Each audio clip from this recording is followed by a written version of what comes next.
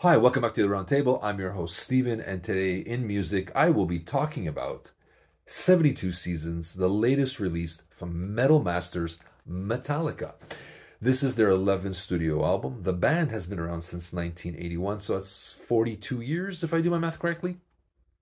And they do have the largest selling metal album with their Black album at 17 million units. Songs like Enter Sandman, Sad But True, The Unforgiven, Wherever I May Roam, Nothing Else Matters have become staple on rock radio as far back as I can remember. This pushed them into a different league. They became the leaders. They have a very finicky fan base. There's those that like the first 5 albums where they're kind of thrash metal and kind of went eek when the Black album came out and they kind of went mainstream. So there's always been that people that love, hate them, and the old school fans don't like the new stuff, and the new fans don't like the old stuff. I like a little of both. I'm not going to say I like everything they do. I have a hard time with the thrash metal stuff, to be honest. But I like some songs, like One, Master of Puppets is good. I enjoyed those. So, but back to this album. It is 77 minutes long, and unlike Hardwired for Self-Destruction, Hardwired to Self-Destruct, excuse me, it was broken into two. This is one CD, which is great in a way that it's only one, but it is long at 77 minutes. I think the album is good. I liked it. James Hetfield, I think, best vocal performance in years.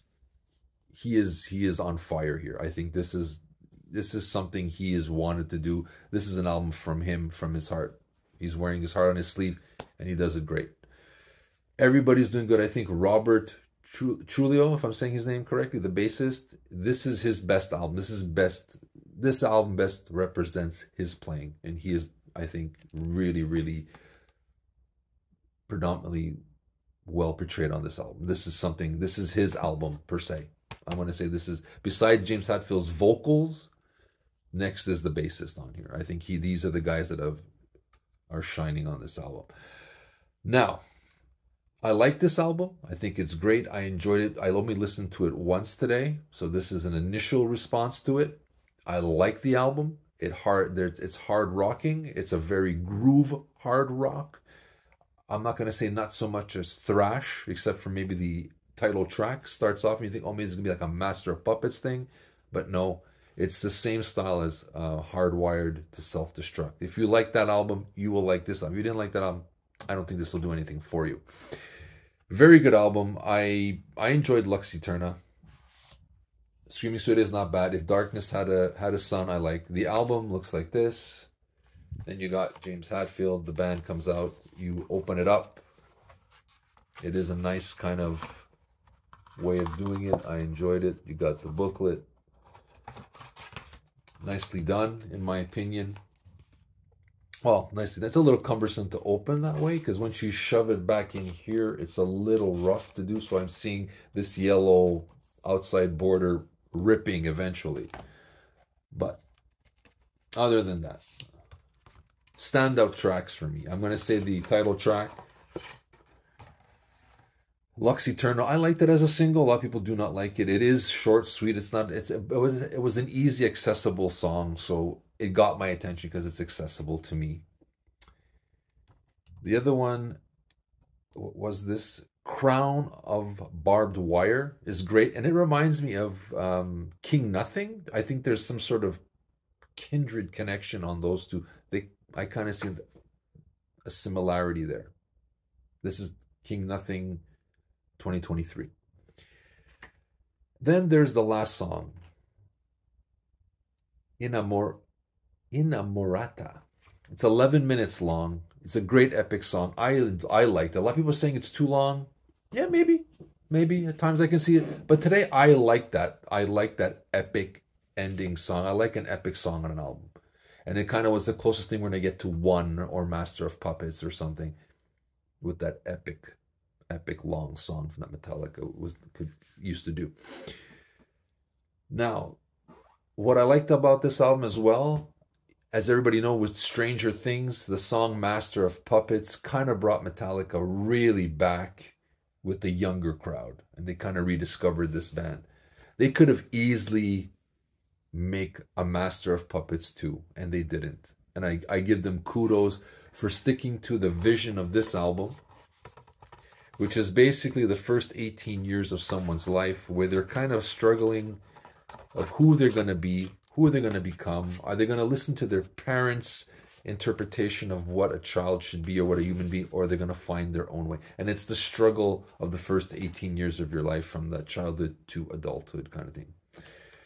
Interesting thing, James Hetfield, again, very emotional album from him. I like that. The playing is great. They keep saying Kirk Hammett's solos are not, how do you say it, inspired? I can hear that on a couple of tracks there. Maybe he's getting tired of Metallica. I don't know. I can't say. But again, it's the bassist here and James Hetfield's vocals that are the stars of this album, in my opinion. Is it worth getting? If you're a Metallica fan, yes. I think if you liked the last album, you thought, for me, that was like, that's what I envisioned Metallica sounding like at this stage. And they did it. This album is representative of that again. And I think it's a great vision of the band, or version of the band. And if you're a Metallica fan, can't go wrong with it. I don't think you can go wrong with it. These guys have been around, like I said, for 42 years. They know something. They know how to make a good riff. And, you know, James Hetfield, you know, wears his heart on his sleeve again on this. And I think there's not a lot of negative pain, but it's just that searching, that yearning. And I think that's why, like, it's not as dark as some, like, Saint Anger or something. But there's something there. There's a yearning, which I appreciate it. And again, his vocal delivery here is outstanding. So all in all, I like it. The minor quibble I will have, at first listen, I had a hard time distinguishing which song is which. They all kind of sound the same. But, you know, people say that about AC/DC albums, right? They all sound the same and all the songs sound... So that Metallica and the songs sound the same.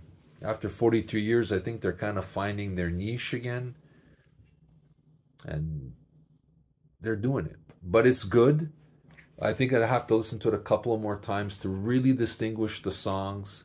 Because like I said, they kind of all merged into one. You're kind of going, what track am I at now? Oh, okay, track 4, track 5. Okay. That's the only thing. They kind of all sound similar. But it's still good. I think it's the best album with their current bassist. I think this is the one that shows him that how he has grown as a player. So if you like the bass and you like powerful vocals and you like some really good lyrics, this is an album for you. If you like driving, groove-oriented hard rock, then Metallica's 72 Seasons is for you. If you didn't like the last couple of albums, this won't change your mind on them. So old school fans may not gravitate to this. Guys like me who got into it from the Black Album onward will probably like this. But that's my take. You let me know what you think. If you haven't subscribed yet, please do. If you haven't licked the like button, please do. We would appreciate it. And we would love to hear from you. Let me know, what did you think of this album? Is it their best? I read somewhere it's their best album in 30 years. I don't know yet. It's been one listen. But you let me know what you think. What are your favorite tracks? What are your worst? Is it a good album? Not a good album? Again, love to hear from you. Please subscribe. Hit the like button. And this is Steven from the Aroundtable, wishing you the very best.